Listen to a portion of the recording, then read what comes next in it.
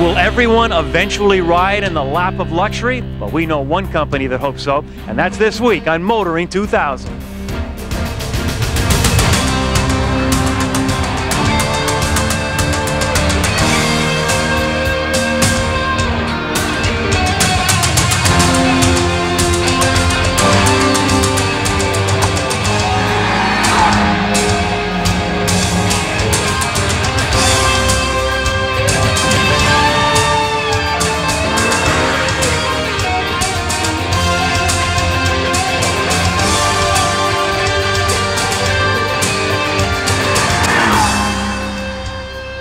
TSN's Motoring 2000 is brought to you by Quaker State Motor Oils, formulated for the vehicles you drive and the way you drive them, and Midas Car Care, the way it should be.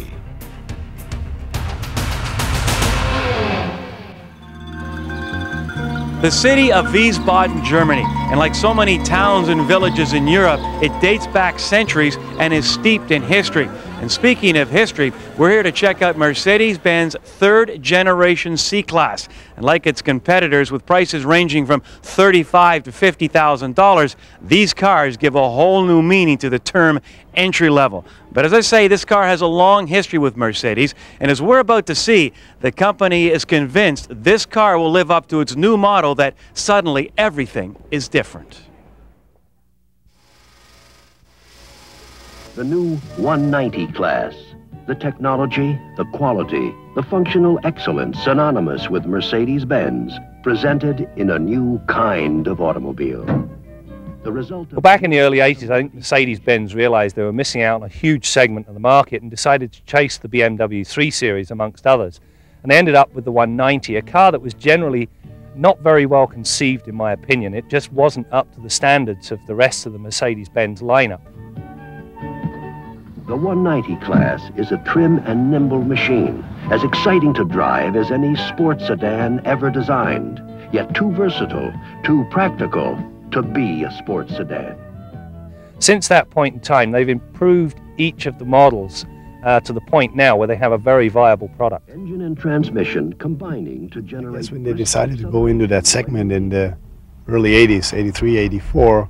It was just simply a matter of increasing sales volume.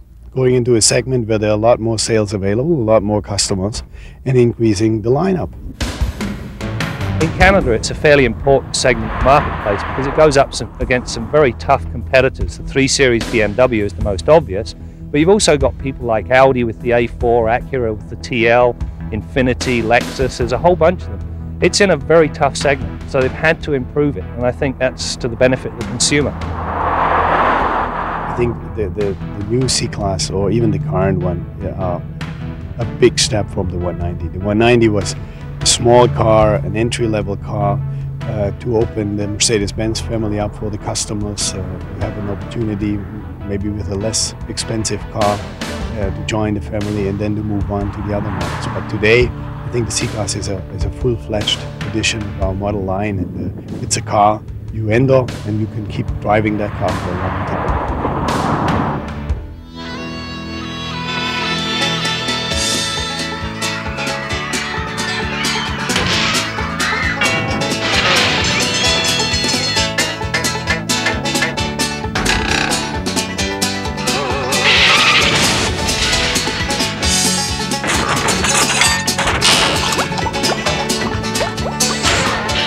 Given motoring conditions in America, you might expect their car of the year to be something like this. And in spirit, it is.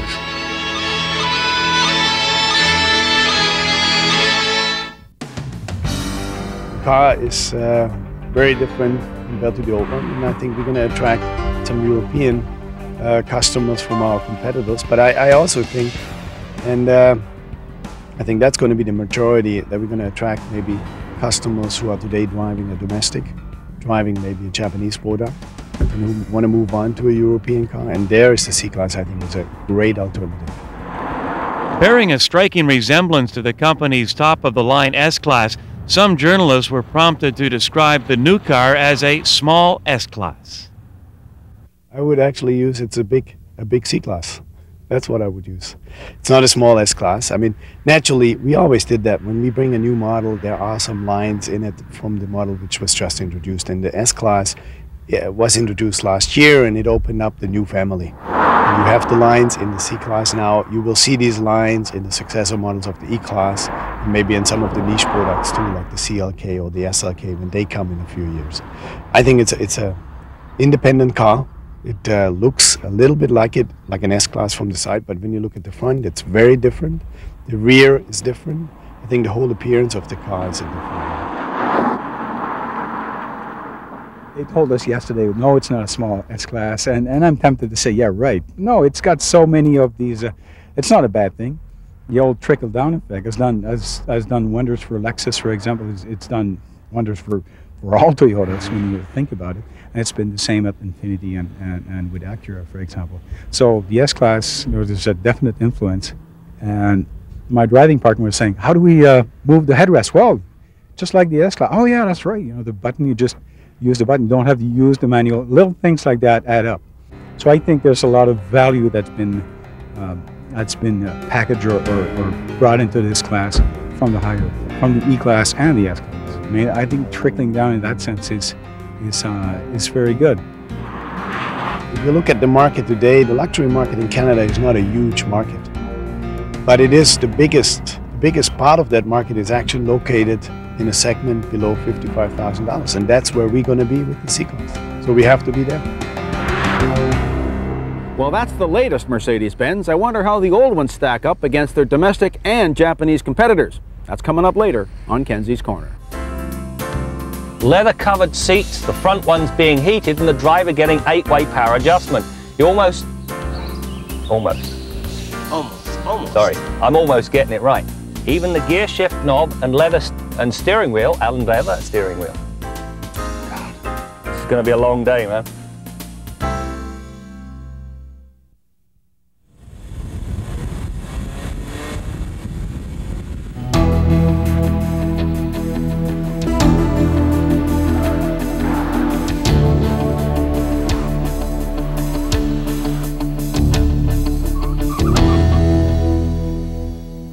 You know, about a decade ago, the thought of a luxurious Hyundai would have been almost laughable. But it's time to forget all about the old Stella and look forward. This week we slip behind the wheel of the all-new Hyundai Sonata, the latest entrant in the mid-size category. The Sonata is offered in both 4- and 6-cylinder derivatives. While the 4 is up for hauling the car around reasonably well, it's the V6 that's going to be the motivator of choice. This 2.5-litre 24-valve twin-cam pumps out a respectable 170 ponies and 166 pounds-feet of torque at $4 grand. It is also surprisingly quiet at all but the highest end of the rev range. Matting the loud pedal produces a 0 to 100 km/h sprint in just under 10 seconds, and at 6.5 seconds the 80 to 120 passing move is spirited. To rein in the horses, Sonata uses traction control. You know, luxury is a function of two things, amenities and presentation. When it comes to the amenities, this Sonata comes quite literally loaded. You've got power everything, leather seats that include heaters and 8-way adjustment for the driver, automatic climate controls and a very good radio. You even get a leather-wrapped gear knob and steering wheel. However, when it comes to presentation, the Sonata is lacking, and it's primarily down to this very gaudy wood trim. Not only is it bad enough to give fake wood a bad name, it might even make the odd environmentalist wish for real wood. The only box available is a 4-speed automatic that learns your driving habits.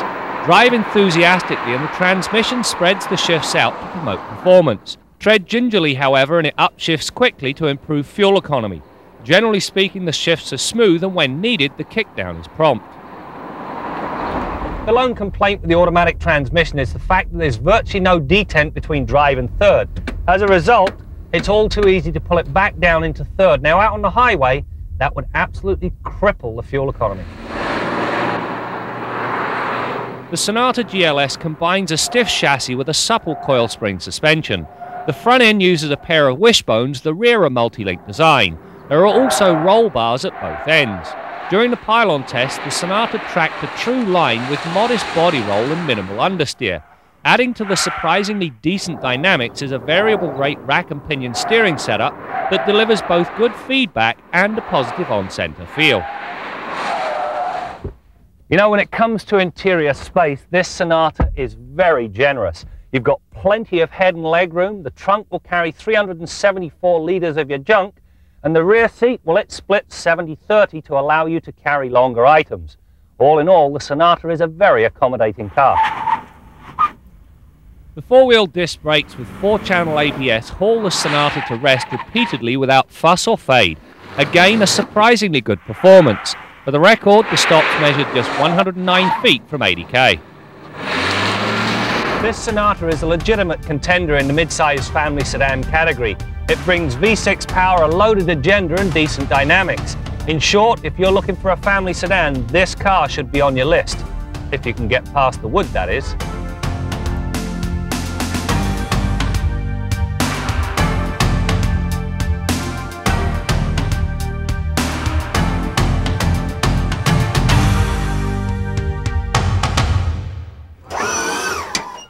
Well, this is a very old trend. You can thank our Mexican friends and the guys down in South LA. It's something that's been going on since the 50s and has been quiet, but with today's new products and new skills available in shops around the world, it's come back, and it's very, very affordable. Usually in the $2,500 to $5,000 range will definitely get you a vehicle that'll dance up and down, side to side, back to front, or three-wheel motion. And it's just for looks? It's just for looks. It's just for fun. It has nothing to do with anything else. It's either it's me, and that's the end of the story. I've been dying to ask this question. Why do you do this? It's theft-proof, it's different, and nobody can tow my truck when I'm downtown. You can put it flat down? Oh yeah. And it's different? Oh yeah, it's definitely different. Definitely a crowd pleaser, and everybody loves it. You never do it while driving, though? Never. Can't do it. There's a switch that locks it out. And you never do it after a heavy meal?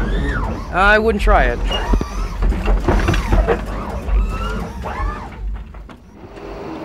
This week's Midas tip was suggested by Neil, our co-op student at the shop. He suggested I talk about fuel economy tips, and in light of the price of gasoline these days, I think it's important that you know some of these things. For example, tire pressures. If you keep your tires properly inflated, you can save a lot of fuel. Underinflated tires have increased rolling resistance, and you have to use more throttle to propel the vehicle. Keeping your engine tuned and a clean air filter can go a long way to saving fuel. Also, unloading excess weight from the trunk or from your roof racks can also increase the fuel economy of your vehicle. Other things that are important too are driving smart and buying smart. When I say driving smart, I mean avoid excessive speed when you're cruising on the highway. Don't leave your engine idling, because that's 0 miles per gallon, and a lot of people in the wintertime leave the thing idling to keep it warm, and in the summer idling to keep the air conditioner going. Doesn't make any sense to waste fuel like that. Also, when I say buying smart, don't buy any more or heavier vehicle or bigger engine than you need to do the job. A lot of people are stuck today with some heavyweight vehicles with huge engines they wish they'd never seen. Even buying smart in terms of tires can save a lot too. Skinny, high-pressure tires have lower rolling resistance than those cool, low, wide tires that a lot of people bought. If you keep your vehicle in tune, buy the right tires and buy the right vehicle when you're changing vehicles, it'll go a lot towards saving fuel. That's your Midas tip of the week.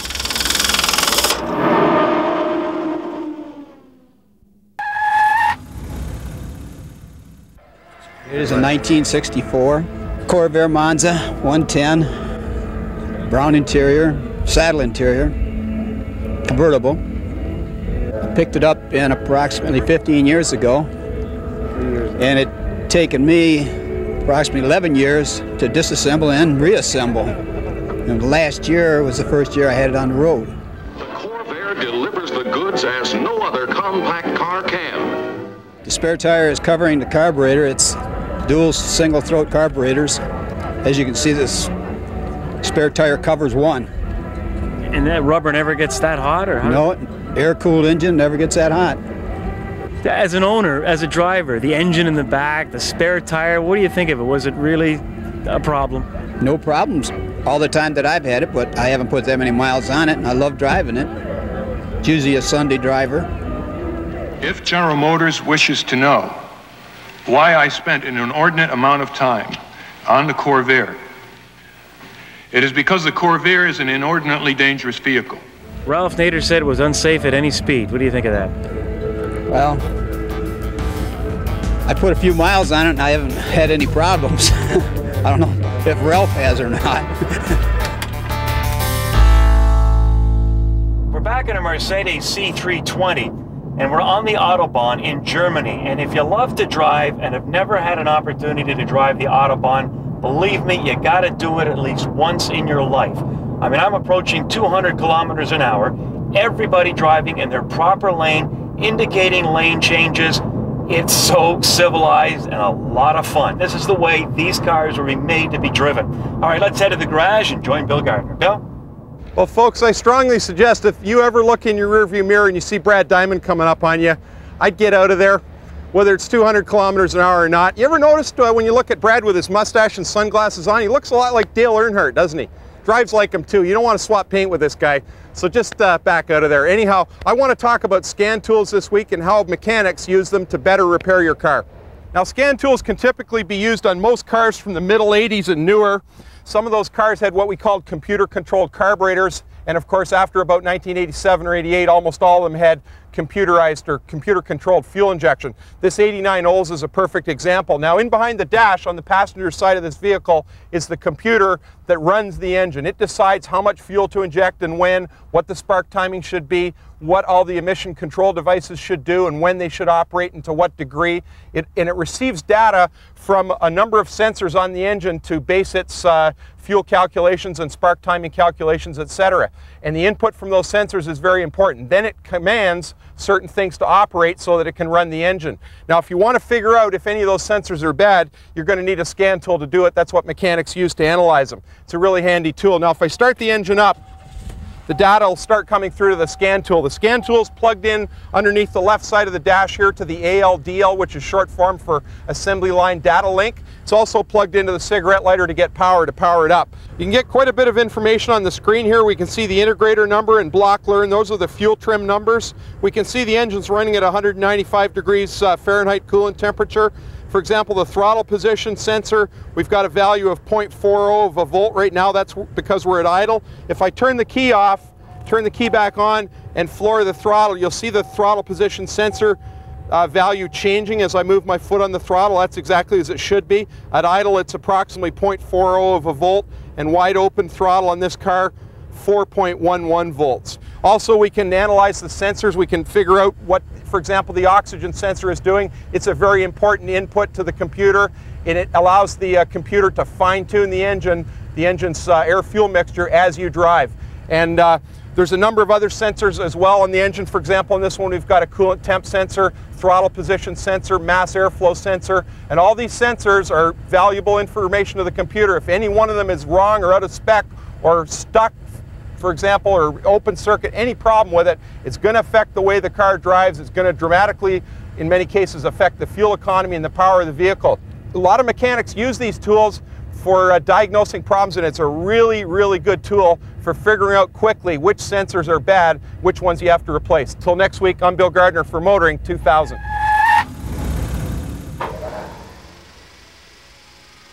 It's impossible to keep the ocean from the shore. It's just impossible. Ask a baby not to cry. It's just impossible. For to live without you now, it's just impossible.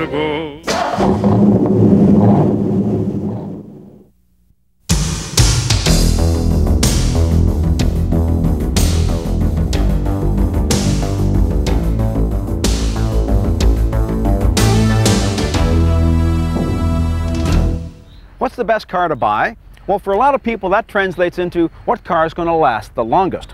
Now, everybody knows that Japanese cars have the best quality, so you should go for a Toyota or Honda, right? Well, no. Now, Dennis DeRosier is the numbers wonk in the Canadian car industry.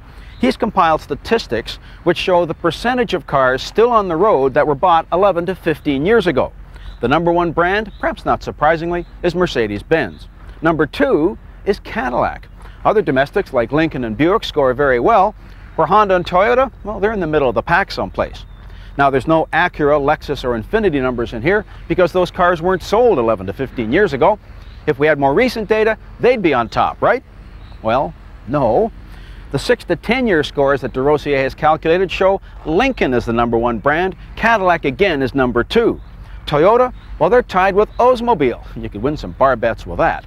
Acura and Honda are dead even, so it makes you wonder why anybody would spend extra for the Acura brand. Lexus is only 2 percentage points above the industry average, and Infiniti's actually below it. Now, you'd expect the used car market would reward the domestic longevity with higher resale value, right? Well, no. DeRosier calculates percentage of original value retained after 5 years. The top 5 brands, they're all Japanese, headed by Acura. Now, as DeRosier himself puts it, do Japanese cars last longer? No. Are they easier and cheaper to repair? No. Do they retain their value better? Yes. Go figure. Now, the dead last car on the resale chart, it's Cadillac. Here they are, both short and long terms, building some of the toughest, most durable cars in the world, and that's the thanks they get. Well, nobody said life was fair. Now, the upshot of all this is, if you're looking for a great used car value, buy your granddad's Caddy. It'll cost you dirt, and it'll probably live longer than you will. Because as the funeral directors always say, sooner or later, you're going to ride in a Cadillac. I'm Jim Kent. The route to your intermediate destination is being calculated. Follow the roads until further instructions. Well, you know, the new C-Class, like many cars at this level, comes equipped with a navigational system, something I've never liked. They're complicated and they force you to take your eyes off the road. Well, I got to admit, we find ourselves in the middle of nowhere in the German countryside, having to get to the airport in the quickest time possible. Well, it was simply a matter of programming the system, and then with 2 hands on the wheel and eyes on the road, we were led directly to our destination. You have reached your destination. So who says you can't teach an old dog new tricks? Well, that's it for now. We'll see you next time out as we continue to bring you more stories about cars and the people who drive them. It was never a mistake. It was a great car. The only thing was that Pontiac had to sell the vehicle initially as a commuter car to be able to get it through, because the other 2-seater belonged to Corvette. They couldn't sell it as a sports car to the corporation, so they sold it as a commuter car. TSN's Motoring 2000 has been brought to you by Quaker State Motor Oils, formulated for the vehicles you drive and the way you drive them, and Midas Car Care, the way it should be.